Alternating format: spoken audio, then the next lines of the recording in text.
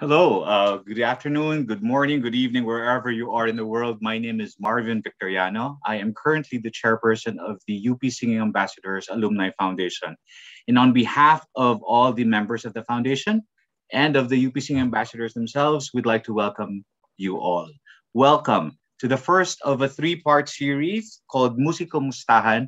And this is our way of giving back, to the music community.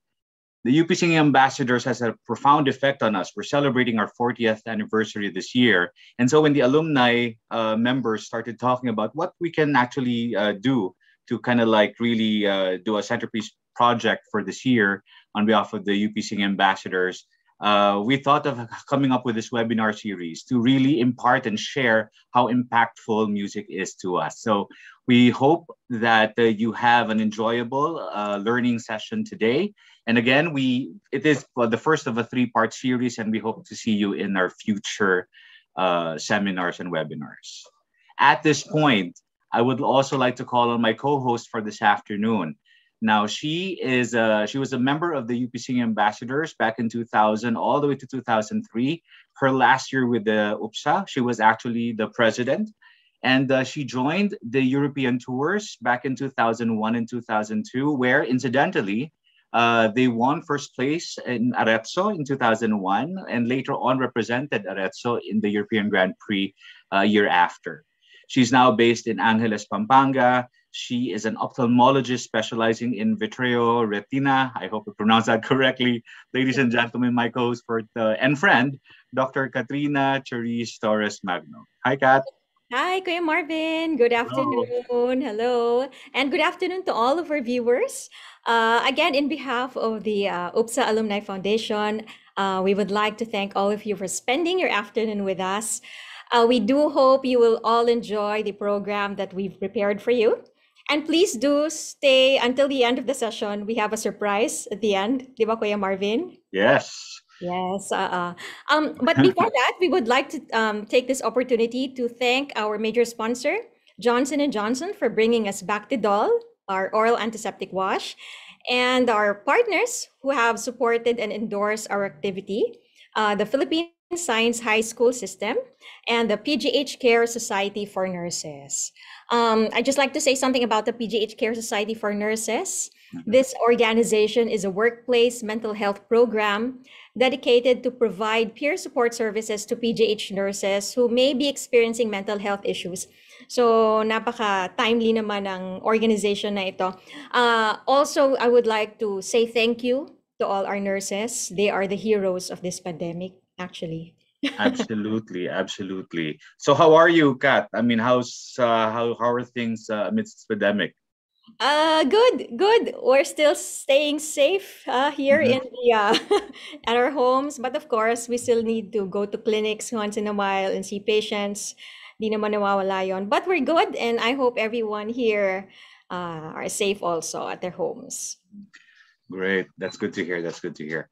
Well, Kat, people are here not to listen to us, but to actually I listen to know. some of our speakers. And we're very, very excited. We're very honored to have our guest speakers for today. Let me start off by introducing the first one. Dr. Andrea Angelini earned a master's degree in music at Ferrera's Frescobaldi Conservatory. Particularly interested in piano pedagogy, he studied with Rita Ferri and Alexander Long. He studied also music therapy with Professor Clemachi of Milan University. His interests led him to the choral field, and he earned a bachelor's degree studying liturgical music at Moderna and at the International Art Academy in Rome with Fluvio Antis. Finally, he got his PhD in choral conducting at the Cessna Conservatory of Music, and he also studied organ at Pesaro's Conservatory of Music. Mr. Angelini is the artistic director and one of the tutors of the Rimini International Choral Workshop. He is also the artistic director of the Rimini International Choral Competition, of the Claudio Monteverdi Choral Festival and Competition in Venice, and the Liviu Borlan Choral Festival. He taught music theory, music history, and piano at the State School of Music of the Republic of San Marino. His professional memberships include the presidency of the Regional Association of Choirs, the National Italian Federation of Regional Choral Associations, British Association of Choral Directors, and the Royal College of Organists. Our second speaker, who will be talking about the local choral community experience during the pandemic, is a choral conductor, piano accompanist, and a countertenor. He is the present choir master of the Philippine Madrigal Singers, Kiliawan Boys Choir, Pansol Choir, and Mad Scuola Cantorum.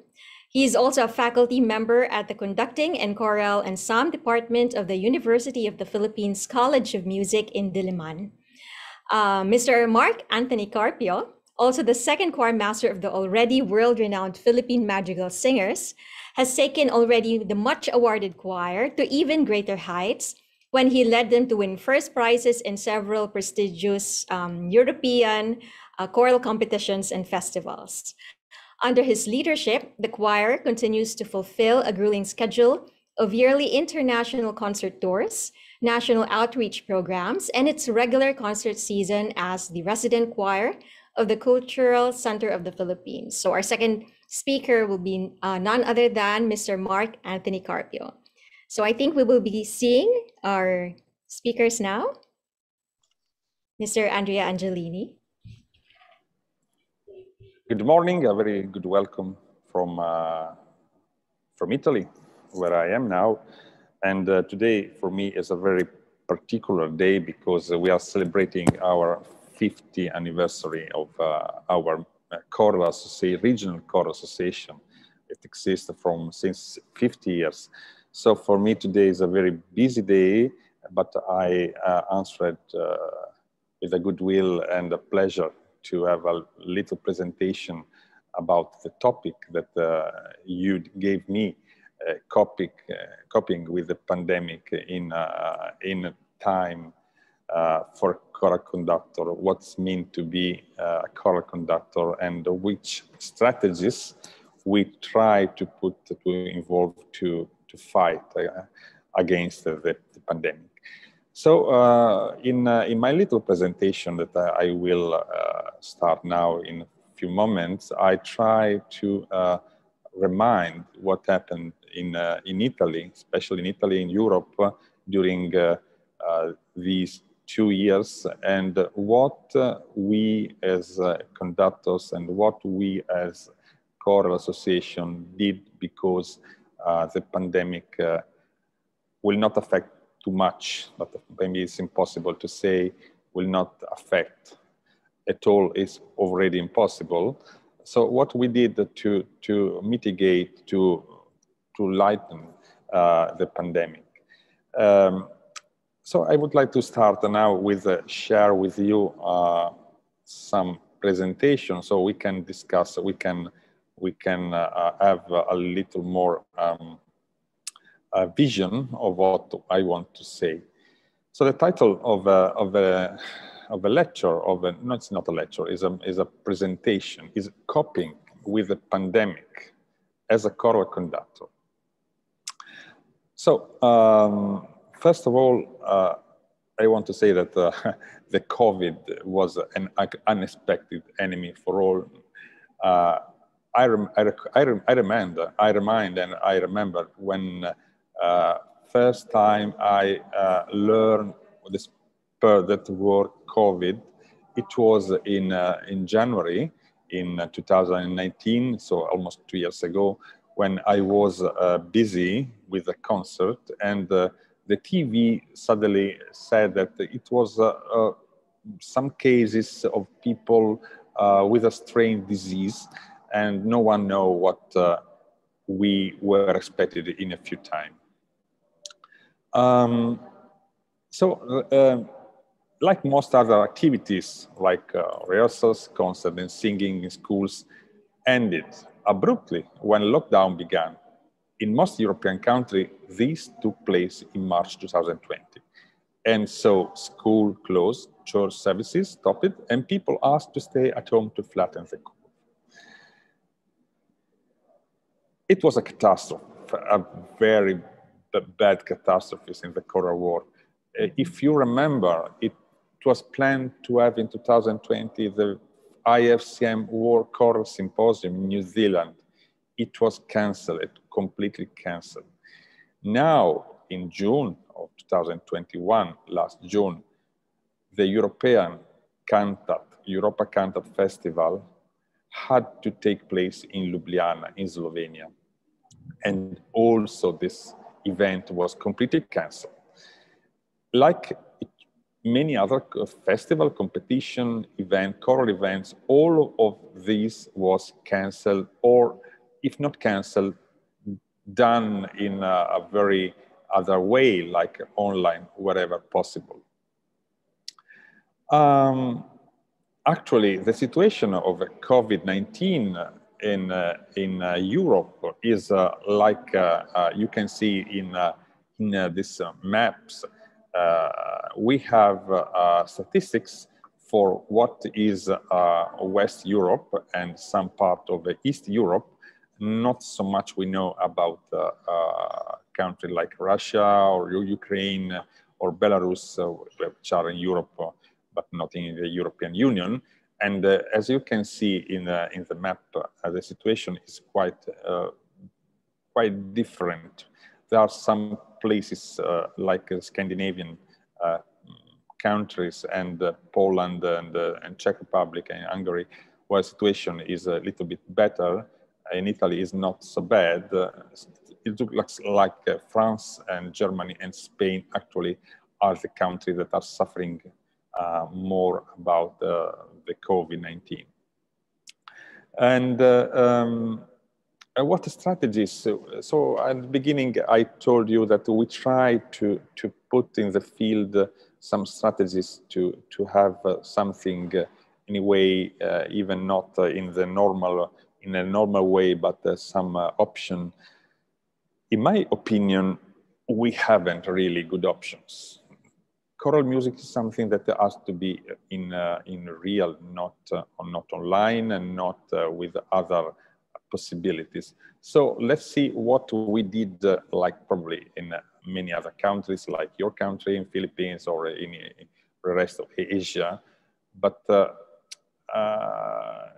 what I want to say is that it was the mood of the choirs, because at the beginning, when the pandemic starts in January, February, depending where, or March 2020, the mood of the choirs was still high, as it was thought that the problem would not last so long. So I remember in my city, but not only in my city, when some choirs, some singers went during the first lockdown, went on the balcony of the house and started singing and say,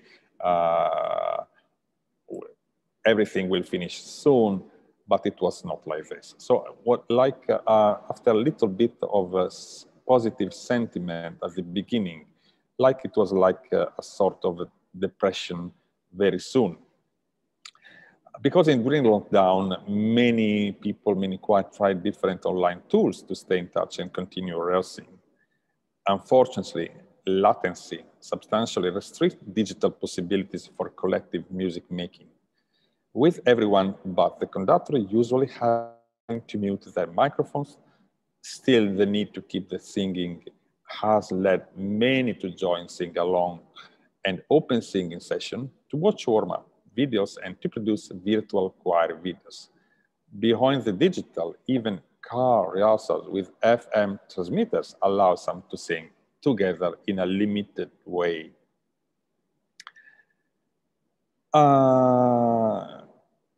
Virtual choirs, we saw arising a lot of virtual choirs for everything, for concert, for competition, or even just for fun.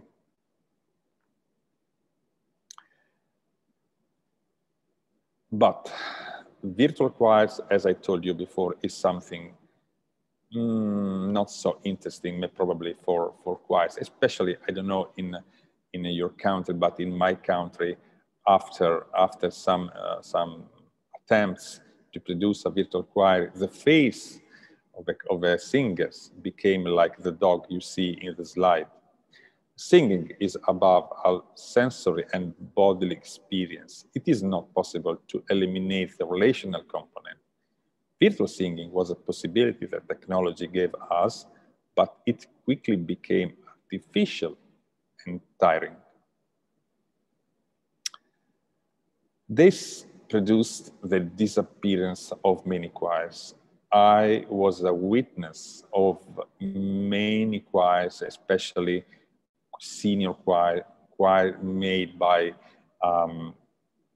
old people, that they were very afraid to singing because, you know, singing in a closed space was demonstrated to be quite dangerous for the droplets, for the limited space in which you sing. So all of this produced the disappearance of many choirs. And this is very, very sad. We started also some parallel core activities that probably are they were working better than singing online. For instance, composing. Composing at home is quite simple during a pandemic because you have not to be in touch with anyone. So in my experience, I saw flourishing a lot of new music because people had the time to compose much more than before. People try also to organizing the future of the activities. So planning and say, oh, when all of this will finish, we will start to make, or we will go to some competition, to some festival. So organizing the future of activities. Or, for instance, we also started courses of the theory, music theory, ear training, that everything can be done online without any difficulty, and something probably are continuing also after the pandemic, because what the pandemic taught to us is that the online solution for something could be a good idea, not for thinking, but for learning, for theoretics, topics, and so on. And also, linked to the composing activity, I would like also to remind music writing courses. It's mean you to know how to use a software like Finale or Sibelius, or software like similar software to write music. So after the first lockdown, we arrived to the summer 2020, just 1 year ago, when situation was better, even before the vaccine, because, you know, the vaccine started in winter 2021. So probably the sun, the warm temperature mitigated the influence of the COVID. After the first winter in which the choirs had to stop all activity completely, the summer of 2020 gave us the opportunity to sing with our mask on.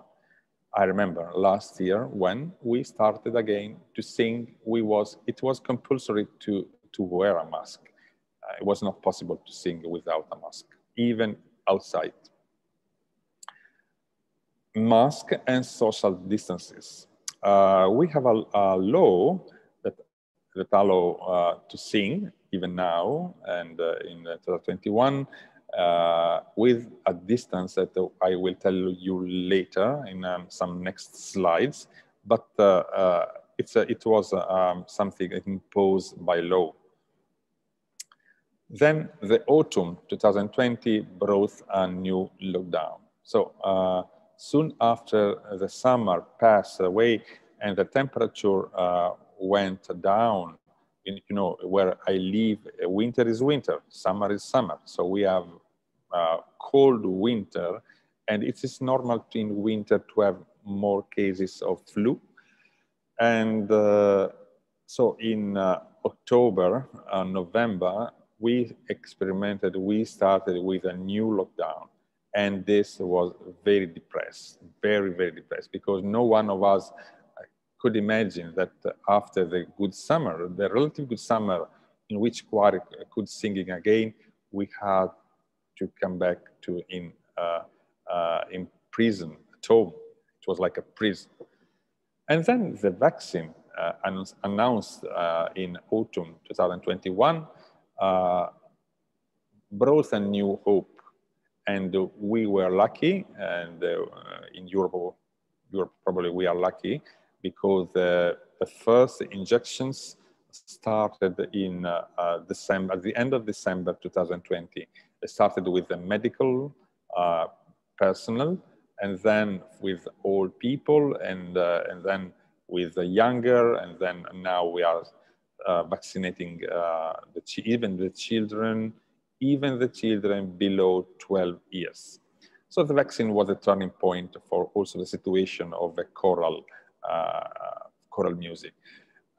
In this geographic map, you can see the situation as updated, because if the situation of September 15 of the vaccination plan in all over the world, and you can see that Europe and together also United States is a very good position in order to have the people vaccinated. So we are completed now the second dose. We are about around 80% of people that has already received the second dose. We are speaking now about the third dose to start to stay. I mean, relatively happy and relatively safe. There are countries, of course, like Africa, that are in a very bad situation.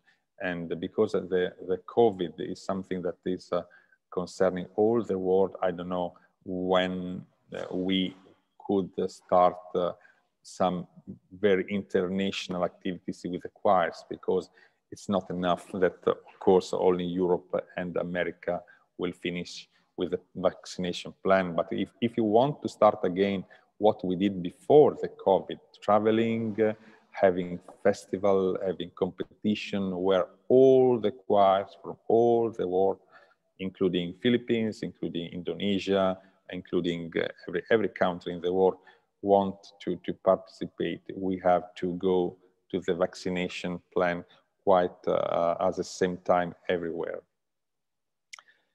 Now this is a new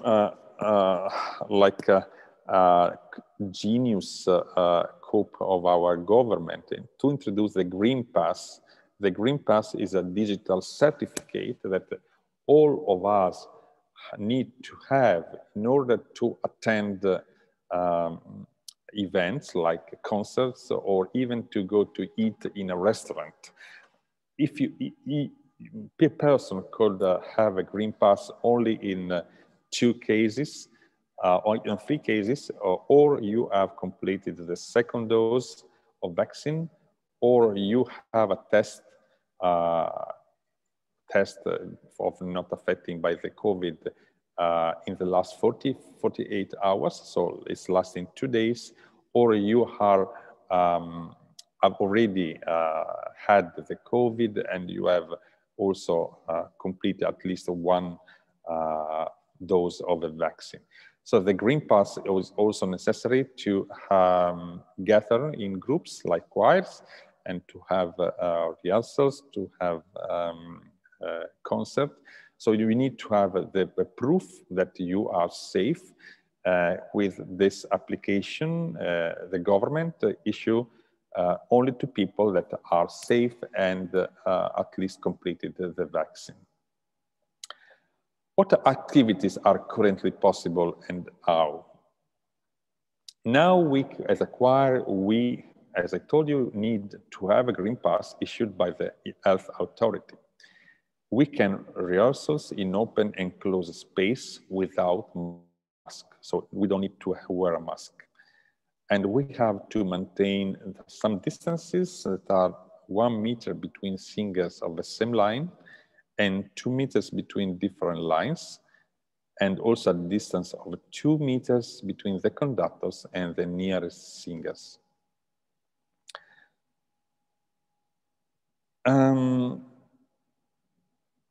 We must be realistic anyway, because the effect of the pandemic will continue for a long time, in my opinion. For effects, I mean not probably the disease of a pandemic, but the effects, side effects, because many choirs have stopped their activities. Other choirs will follow the same destiny, and the choir that resist will be more aware of their capabilities. Many conductors will have taken advantage of this time to study much new choral music, as I told you before, and even, and not last but not with less importance, in Europe, we have more money because the government gave more money to support the music activities. That is probably the last good thing of the pandemic situation. Probably now we have more money of what we are able to spend, and even is not very good. So this is what I wanted to say. I hope to have given to you a good vision of a situation in Italy, but in Europe, because here in Europe now with the European Union, the situation is more or less the same of everything. So when I speak of Italy, I can speak about France or Spain or other countries in Europe. So my wish is to let's hold on, because culture must not die. And for at the end, I just want to thank you for this invitation and for opportunity to give you some word and to give you some experience of the situation and how we fronted the situation of the COVID. Thank you very much, and I gave you the micro to the colleague and to the speaker for continuing the discussion. Thank you again.